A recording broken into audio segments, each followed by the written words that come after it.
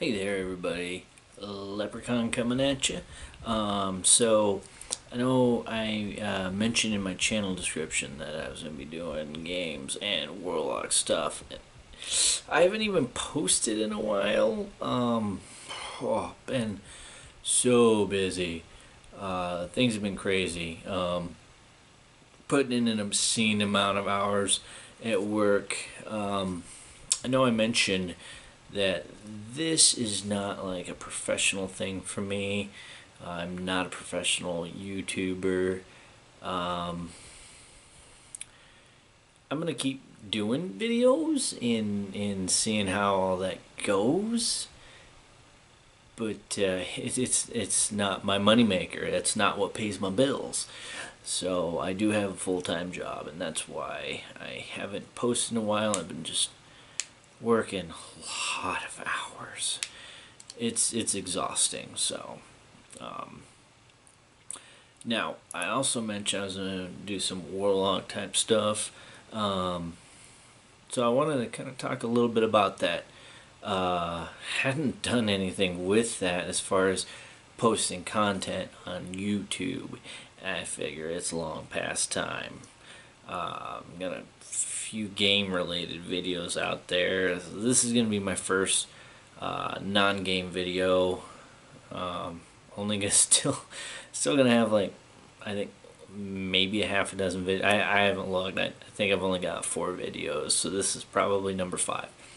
But anyway, so what do I mean by warlock stuff? What does that entail? Well, it's no real secret. I've been out of the broom closet for a while now. I am a practitioner of the mystic arts, whatever you want to call it. Some people would call it being a witch, warlock. Some people refer to themselves as mages, go by a lot of titles. For the longest time, I really didn't even give myself a title. It was really other people that started calling me a warlock. I've been called a witch too, and that's fine. I don't mind that.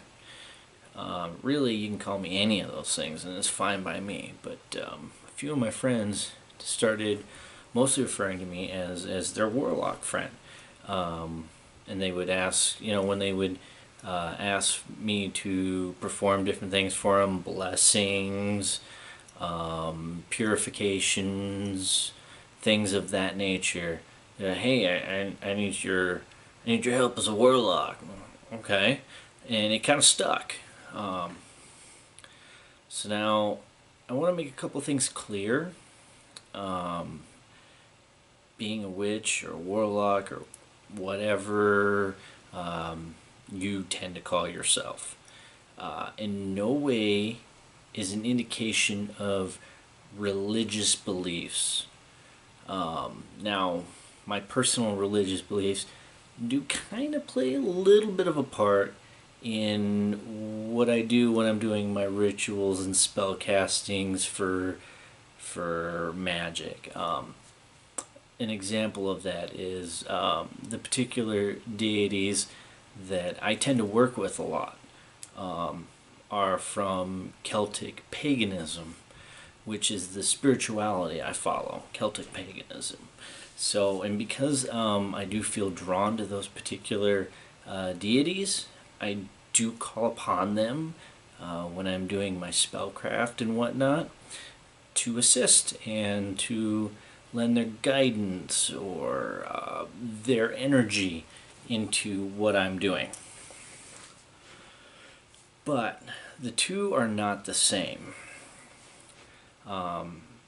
You do not have to be a pagan or a Wiccan or any of those others to be a witch or a warlock or a mage. And just because you are a witch or warlock or mage doesn't mean you are pagan or Wiccan. And there's another thing. Paganism and Wiccan, two different things. I do find a lot of times people kind of mix the two up. Even in books that are written towards practicing witchcraft or any of those arts, often use the term pagan and Wiccan interchangeably. They're two different belief structures. For one thing, pagan is kind of an umbrella term.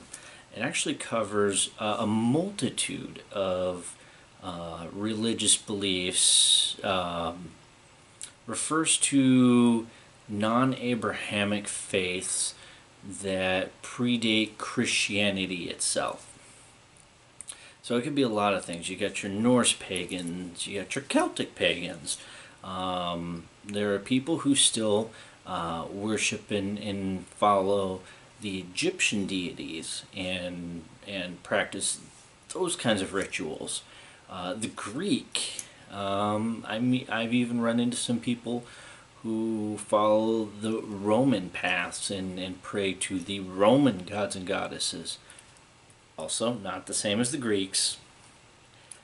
I find a lot of times, mostly in Hollywood, they'll talk about Roman gods or goddesses, but they'll use the Greek names.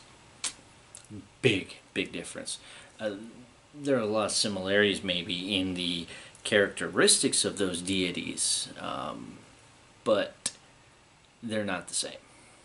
So anyway, a lot of what I'm probably going to be posting on this channel in that regard is going to be me sharing some of the things I do as a warlock to practice my magic. Maybe a little bit of my ritual stuff that is more about the religious side than the magical arts side.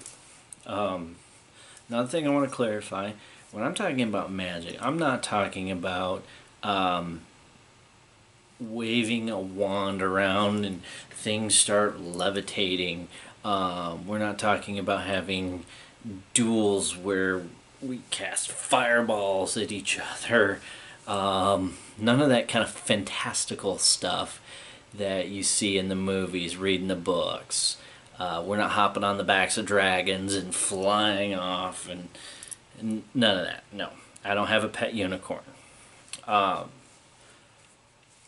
But for me, a lot of what it is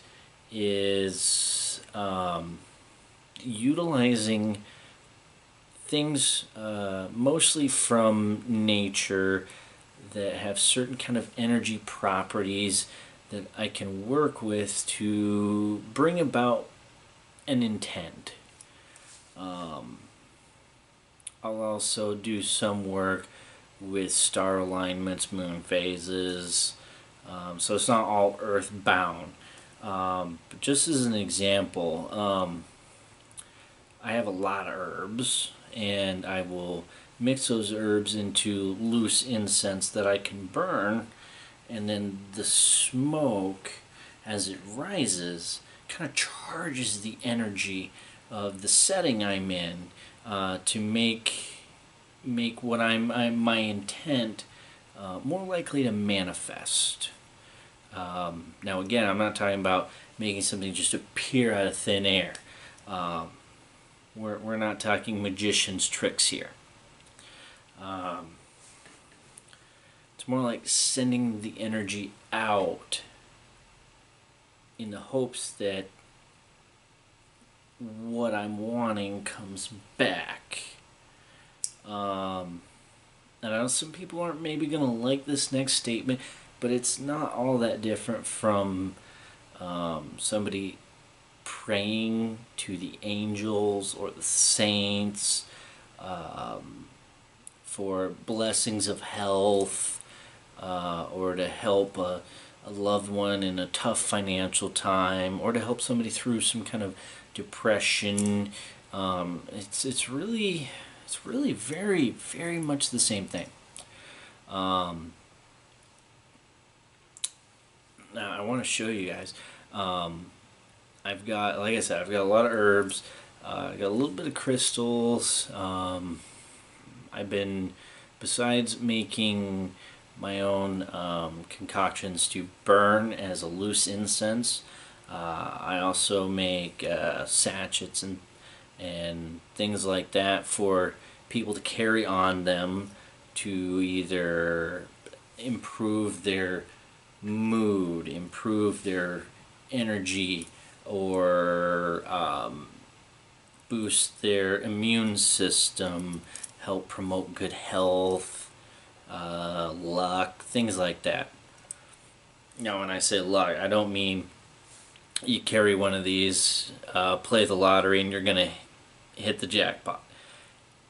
That's a little outside of the realm of what I'm talking. So, if you decide to stay tuned and stick through all this with me, as I'm going through my learning process and figuring out how to make these videos, you'll figure out what I mean.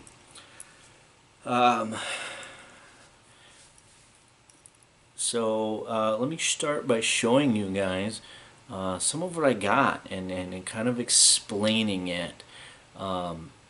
It's actually pretty simple. It's pretty simple. If you're maybe interested in witchcraft of some sort, you probably have a lot of questions that I did when I first started, and I overthought a lot of things. But you'll find it's actually really simple to get into, really easy. It doesn't take a lot of tools. It doesn't take forking out lots of money. A lot of beginners think you gotta buy all these different things, go to all these different shops, and have all these fancy, expensive tools to do your workings and your rituals with, and that's not the case. I have expanded a lot from where I first started, but it's still pretty simple. So let me show you.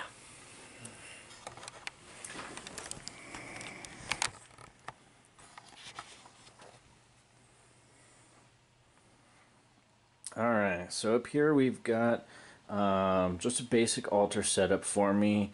Got some crystals and stones. Got my cauldron that I do burn a lot of incense in. And my loose leaf herbs that I mentioned. Oh, you can see there's still some leftovers in there. A little bit of unburnt stuff, but most of it's pretty well burnt. That I'll be removing. These deer antler pieces that I got, I believe, yeah, I bought a whole set off of somebody. Now these were not taken from somebody who trophy hunts or anything like that, before people get upset. But I have these on here. And again, this is where my religion kind of bleeds into my practice. One of the deities I work with a lot is Cernunnos, the horn god. And so, hence the antlers. Like I said, I bought a whole pack of antlers and little stangs, and didn't take me a lot of money. Over here is my mortar and pestle, if I can talk correctly.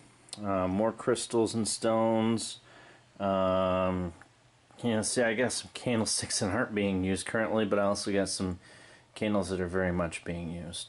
And then, yeah. Altar cloth. This was a handmade altar cloth I got at, it was a local pagan pride day. So it was handmade by somebody from this area. And then down here, lots of herbs. Lots of herbs. Ooh, look at all these herbs. Yes, lots. Sorry, I can be a little weird at times. Now, all these little jars, I got them in. My girlfriend and I actually bought a whole set of jars. and got this really good bundle deal on it. And of course, we went in together on this. And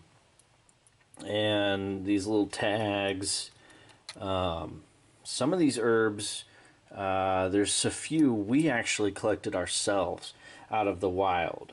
And again, we did this in a responsible fashion. We didn't just go tearing up some land and ripping out the plants. I don't feel that would be in good keeping with our personal beliefs. It wouldn't be respectful either. And then like orange peel here, actually came from fruit that we ate. So yeah, and then cattails that we collected. This is black salt. Now I bought this black salt. Again, this is one of those kinds of things. You don't have to have black salt for your witchcraft or whatever you want to call it, but I do. I also do use a lot of just regular salt. Now there's some herbs here that I do work with occasionally, or there's some herbs that I work with occasionally that aren't here because they're in my kitchen. Yes, I use some of the same exact herbs that I cook with in my magical practice. And then shelf number 2, some of my books. This one here, this is my own personal book of shadows. It's not necessary to have a book of shadows in your craft, but it's nice. It's helpful. I do scribe out some of my herb mixes that I come up with. That way I can remember what I use when I give somebody a very specific protection spell. This was actually a gift to me. This big candle. I mean, look at this thing. Look at this. Oh, this is... I have to move the camera back. Yeah. This is big. That's a big boy. That was a gift from my girlfriend. Some jars. These are just canning jars here. This is my tarot cards. I am going to leave them in here for now, but maybe, maybe I'll show you some tarot readings and whatnot. Some more candles. Down here I don't have a whole lot, but I do got some more candles. Just bought a whole pack, 16 pack of votives. Votives are a very nice candle to use for certain candle magic, where you don't want a long burning candle, but you want something that's going to last longer than maybe a tea light. And then of course some more tapers that I'll probably put in those empty holders. And then I actually do have tea lights. They're just not here. Then this little thing, I think this little thing cost me like less than 20 bucks, maybe. I don't remember now. But it's just a little scale. Works out very nicely for actually measuring out herbs. My girlfriend has gotten some recipes for herbal potions, herbal tea mixes that have specific measurements. I mean, this little wolf here, not really magic related per se, but kind of fit the aesthetic, I suppose it could, considering the other deity that I tend to work with a lot is Morrigan. So a wolf, kind of fitting, being creatures often associated with the moon. And then I do have... There we go. Let's move this out of the direct light. There we go. It's just some blessed water. This is blessed water. I've collected. It was actually rainwater I collected charged it with the moon, did a blessing on it, charged it with some crystals, all with specific intent. And then I've got some matches right here, some charcoal discs, little tongs to. I use these to hold my charcoal discs while I light them, so I'm not burning my fingers off. I got an open pack of charcoal discs over here. Oops, knocked over my locust thorns. Then I got a little spoon. Little spoon helped me get my herbs out. Another teeny tiny little spoon. Doesn't fit in these jars, but it does in some of these other ones, you know. So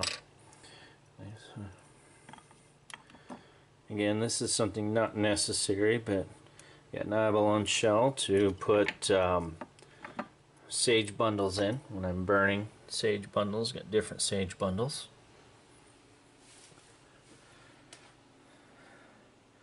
And then let's just take a nice big step back so you can kind of get the full effect there.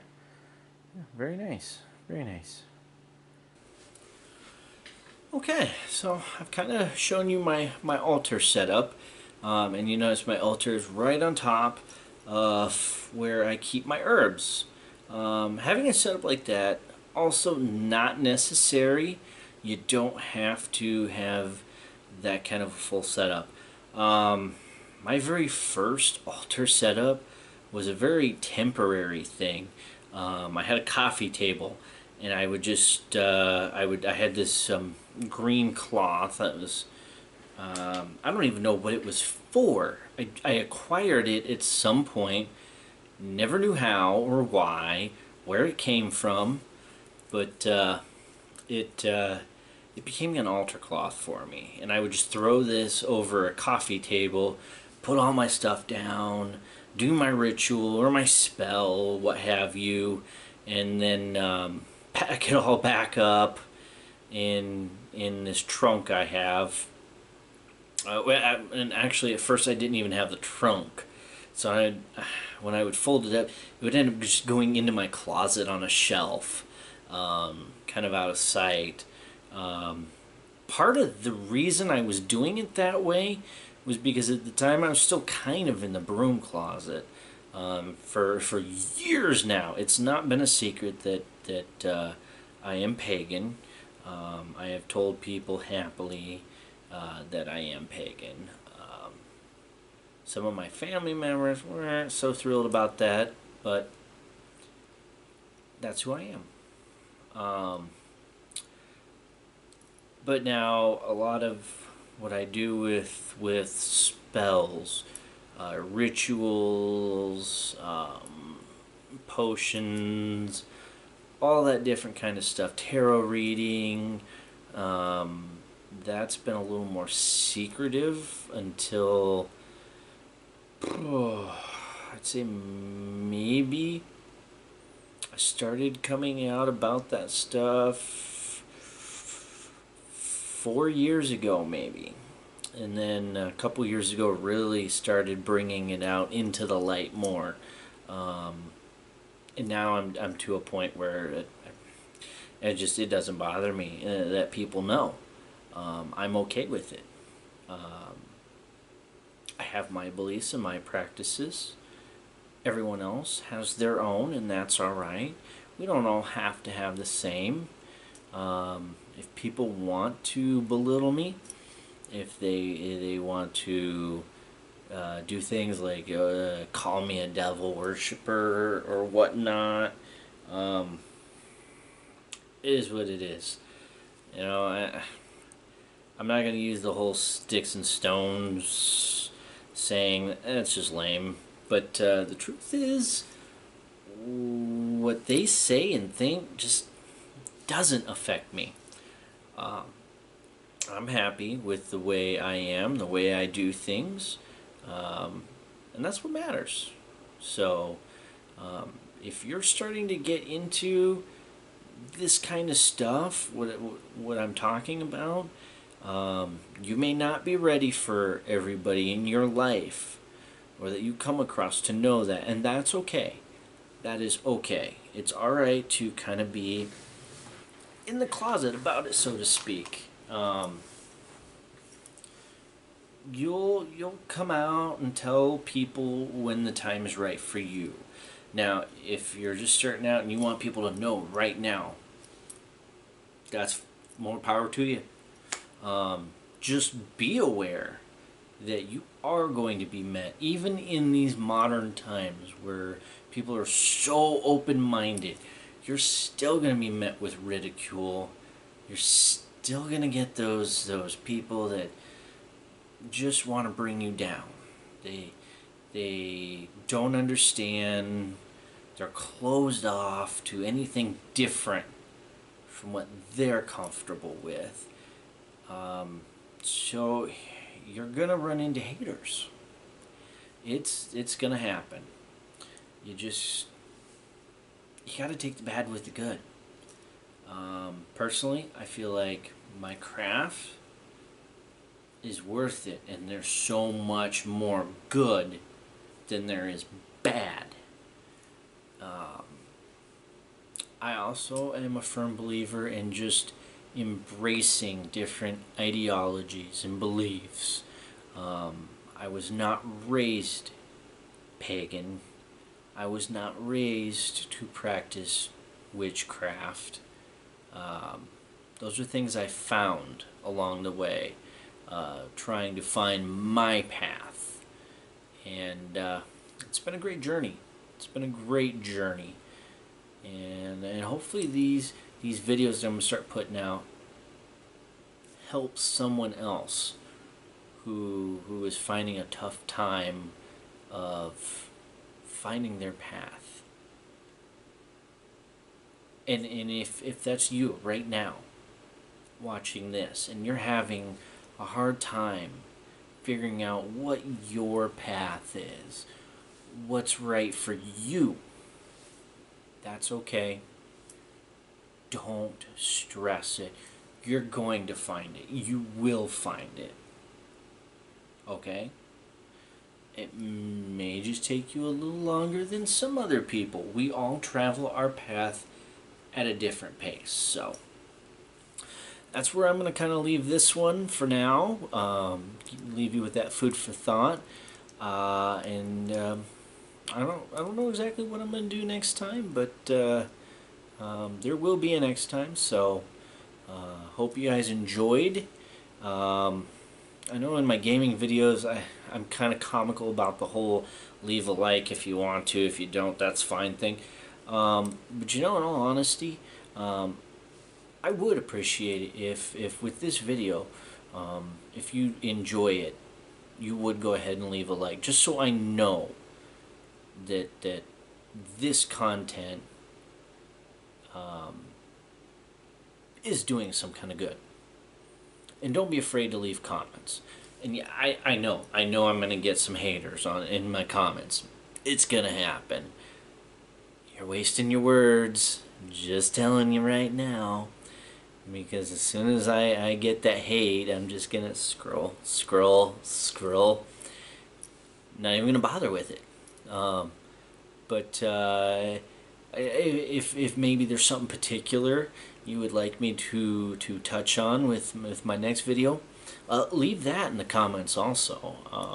I'm open to suggestion.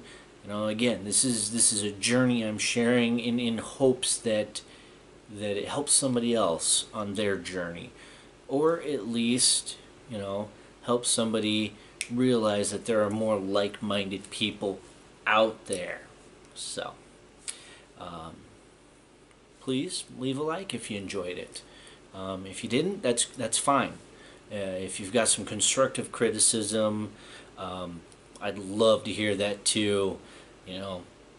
So if you guys stick with it and keep checking out my videos, see you in the next one. Leprechaun out.